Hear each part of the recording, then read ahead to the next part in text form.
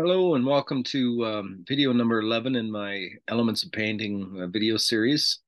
Um, Thanks for coming back and hope you enjoyed the previous videos. Let's get straight to my slideshow. So I'll do a share screen here and we are at aerial perspective, even though it's spelt wrong. I guess I mistyped that. Sorry. This is about another element of painting, the aerial perspective. And aerial perspective is the effect of color and saturation changing as things recede in the distance for landscape artists, but also for uh, other artists. I've seen aerial perspective of a kind being used in still life, where artists have exaggerated the distance between objects by adding a little bit of an aerial perspective effect to create depth of field. This is Maxfield Parrish, which I should have noted in my misspelt title here. Um, Maxfield Parrish was somebody that exaggerated a lot with aerial perspective.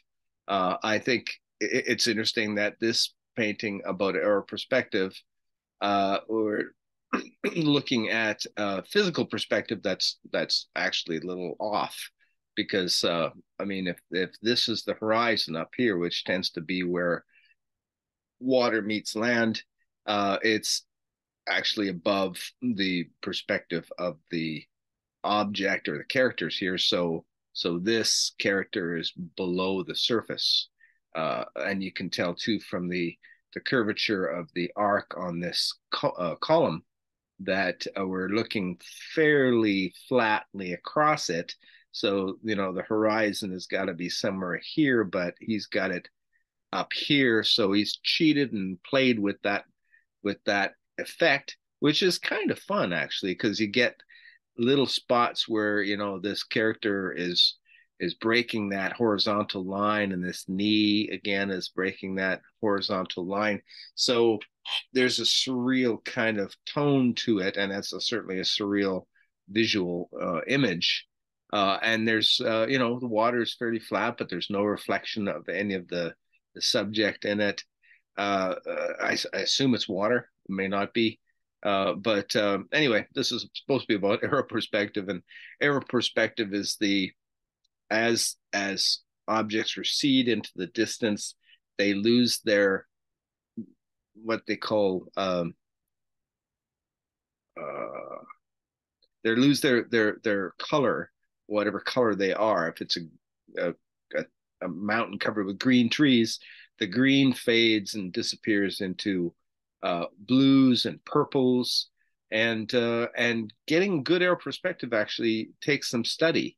Uh, there's quite often, depending on where you are, there's a lot of magenta, and it's interesting if you look at landscape artists from Australia. Their aerial perspective, because of the temperature of the light and the subject and the geographic location, their aerial perspective is quite dramatically different from North America.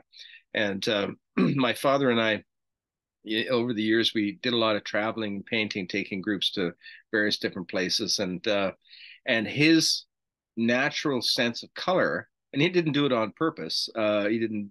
There was no um, conscious choice to change the colors.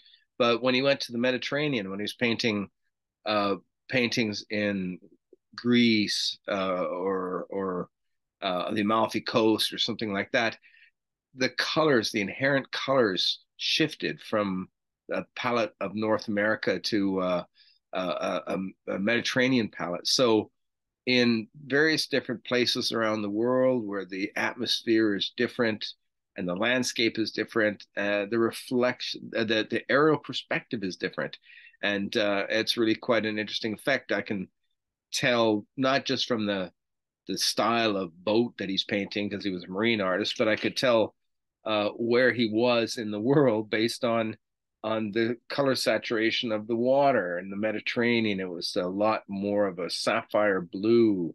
Uh, so anyway, aero perspective, uh, study it and learn it, and then you can play with it like Maxfield Parrish has done here. This mountain in the background is not that far back from this mountain because you can still see some definition of detail in it, but you're getting a real sense of haze, almost like there's an atmosphere of smoke or something in the air that pushes it back, and you lose the magentas of the shadows here, and it turns to more of a blue, which is more like the sky color.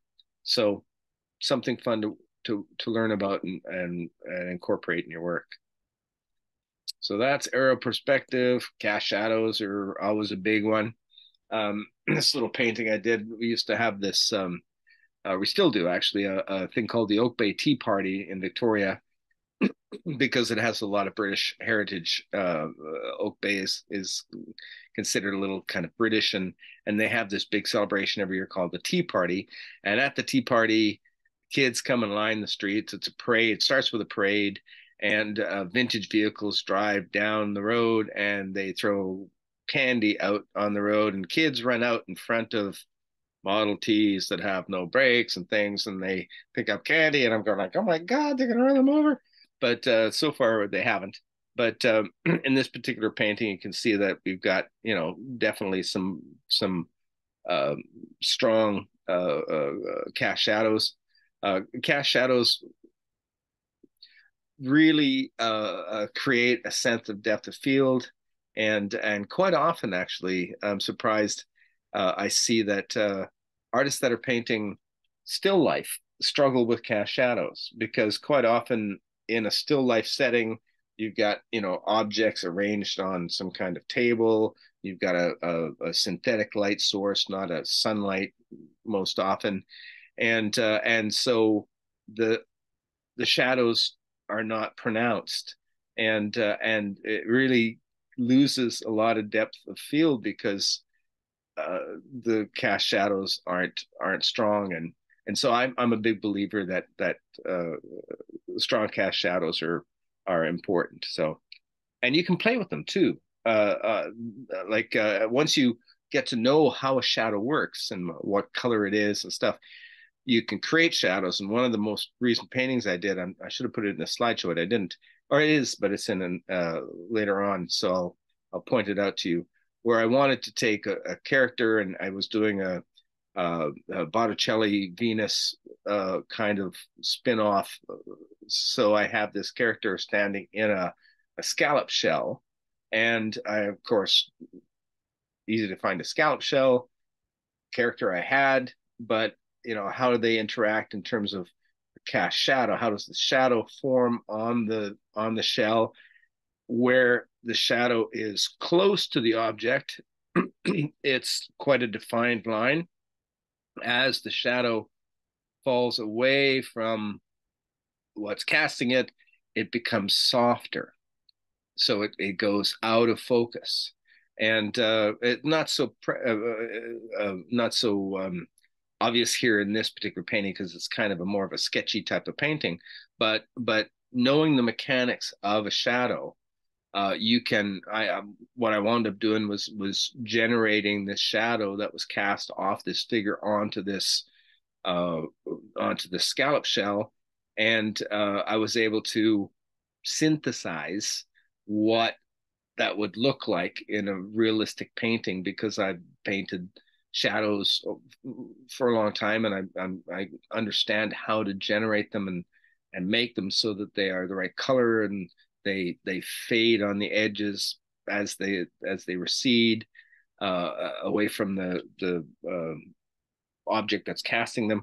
So again, one of those things where once you know how light and how cast shadows work, you can create them, you can exaggerate them, you can add them, especially if you're taking multiple images and combining them together. And if there's cast shadows, on other things, there's got to be cast shadows in the right place, or else it's going to look funny. So That's another good thing, a good element to understand so you can work with it.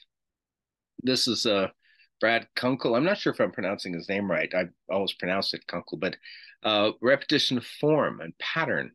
These are uh, hurl from peacocks, peacock eye, hurl eyes, whatever you call them.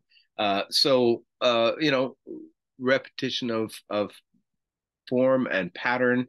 There are some people that I know that do foil. This again is silver foil in the background of the painting.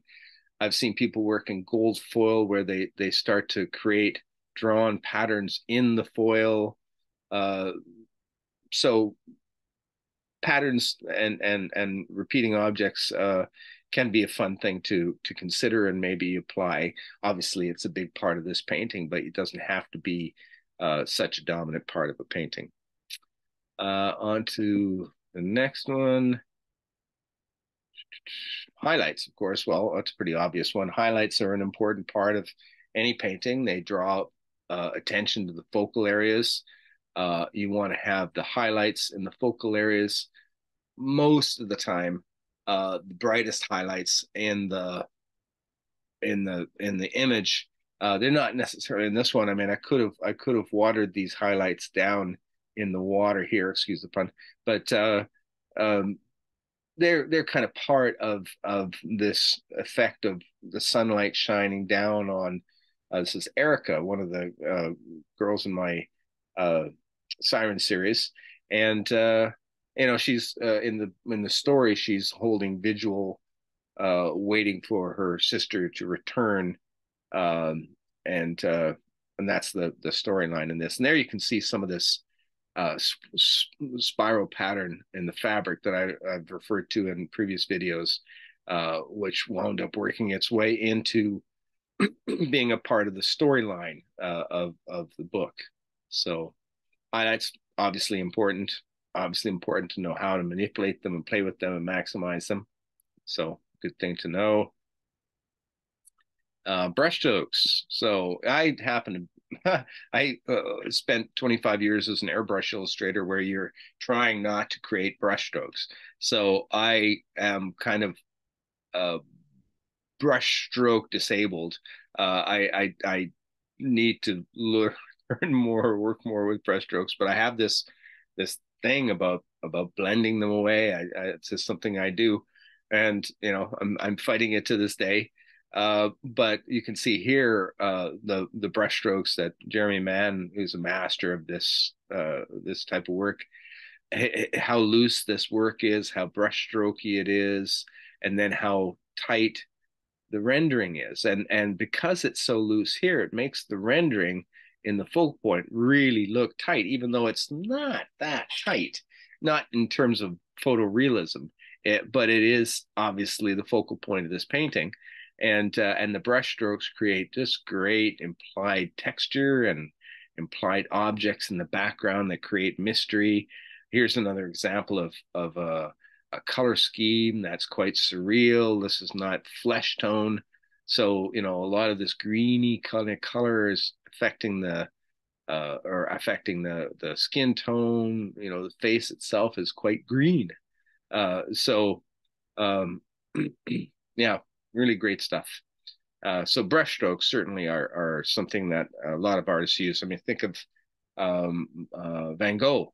I mean, his brushstrokes are what makes his work famous. You look at Starry Sky or something like that, and or Starry Night, and there's brushstrokes all around the sun and the moon and stuff in his painting. So his brushstrokes became a signature of his work, and that's quite a clear one that makes a Van Gogh a Van Gogh. So brushstrokes are important to work with.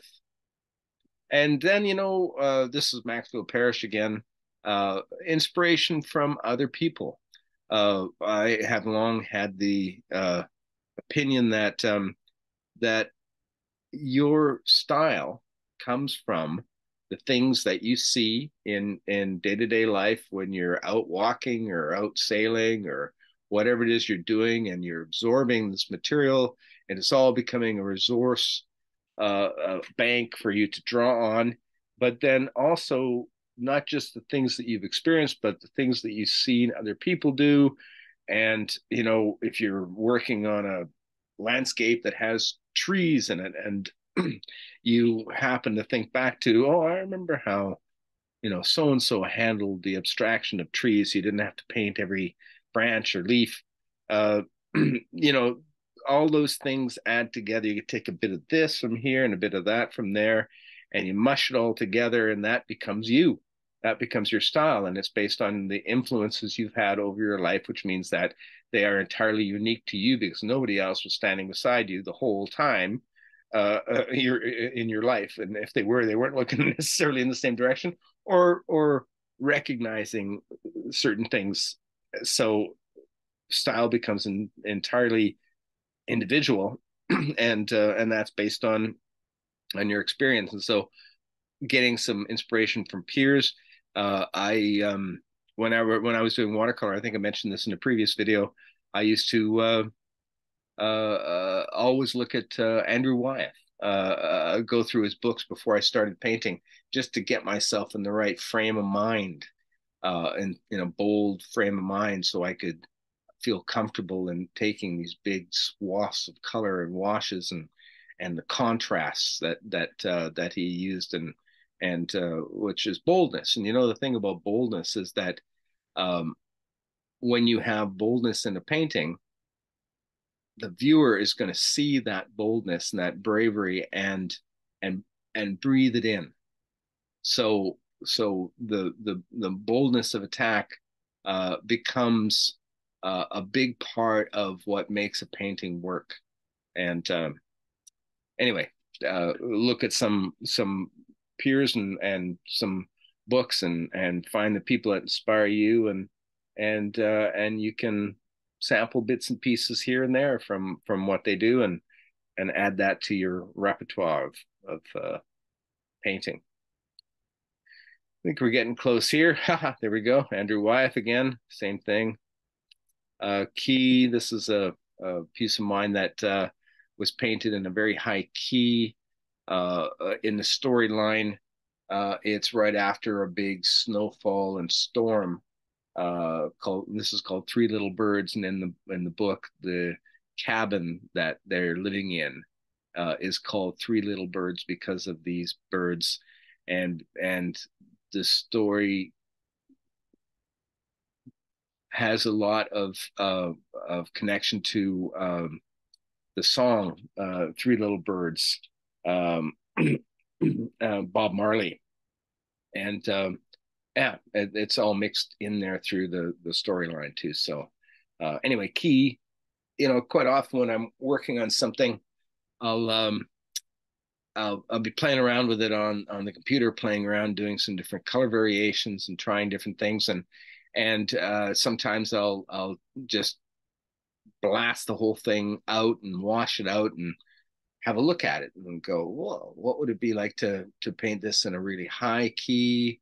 And then I'll play around and drop it down and have it in very low key, and so, you know, these are all little things you can play with, and you might be surprised at something that you hadn't considered that would work in a high key format. um, when you play around with it, you try it out, or you think about it, it might change your mind. So good thing to play with, and another tool to use. So key, metal leaf. I haven't really talked much about metal leaf. One of the problems with metal leaf, uh, this is all silver metal leaf on a small painting. This is a little 8 by 10 painting. So I've got silver metal leaf in the background. I like metal leaf when it's in small pieces. I haven't done any that are large, but metal leaf on small paintings I've done a number of. Uh, there are lots of different types of metal leaf available. It's fairly easy to work with. It takes some experimentation. If you use there's some copper and there's some mock gold, which means that it's a kind of a pseudo gold that looks like gold when you put it on, but it oxidizes and changes over time. And you can buy real 24 karat gold, but it's expensive. And a book of 24 karat gold. I remember I went into an art store once and I took some gold leaf off the counter, off the display cabinet, and I was just playing around, so I didn't want real gold. I wanted metal leaf that was mock gold. And I did the counter, they rang it up. It was like $800. I'm like, what? And he said, well, you got 3 packs of 24 karat gold there. And I went, oh, well, they're right on the counter because they keep the 24 karat gold behind the counter in a glass case. And one of the salespeople had accidentally put real gold out on the floor, and it was quite funny. So anyway, I opted not to buy the real gold, but be aware that if you're using metal leaf, the mock stuff can oxidize. And it's another thing about it too is that it's difficult to photograph. So when you're photographing it, it looks kind of like gray. So when you're copy standing your work and trying to record it for future use, or if you're going to publish it in a book or make a print of it, gold leaf is not very photographic friendly, or any kind of leaf is not very photographic friendly. But it's a nice kind of effect. There's a little bit of gold leaf in here. There's some more gold effects. Again, this is a little 10 by 10 painting playing with gold leaf. This is Brad Kunkel again, and there's that silver background that he uses and that abstracted local color that he's played with to create a certain mood. Brad does a lot of metallic application on his work. Nice stuff. And Brian Johnson. Not quite sure what this was about. I think this is out of order. This was supposed to be in the transitional areas section of maybe the last video, but let's just go over this. Brian used to love to do really exquisite drafting and exquisite drawing and painting in small areas, and then have this loose, washy texture that would lose edges. And these lost edges, undefined edges, create a lot of visual interest in the painting and stimulate the viewer. So that's a little bit out of order. I don't know how that got there, but anyway, it's always good to look at a Brian Johnson painting. They're inspirational. Foreshortening, certainly something that happens. A lot of people fight with it, and don't have a lot of fun with it because it's difficult to create foreshortening effect. It's a tough one to draw, but it can be useful. In this instance, it created some depth field, and this hand coming off the edge here creates kind of an interesting tension. So foreshortening is something that can be used in the right application, and can be used to advantage. So foreshortening is something. I think we're getting close to the end here. I think that's probably time now for this video. I don't know how much more. Oh, there's only a little bit more to go. We'll do one more video. So this is the end of video number 11. When we come back, let me get rid of this. When we come back, we'll be doing probably the last video in the series, video number 12, and that'll be the final points I wanted to make in the Elements of Painting series. I hope that you found it interesting, and maybe can take some of that thinking and some of these elements and apply it to your own work. And we'll see you next time. Thanks for joining me, and take care.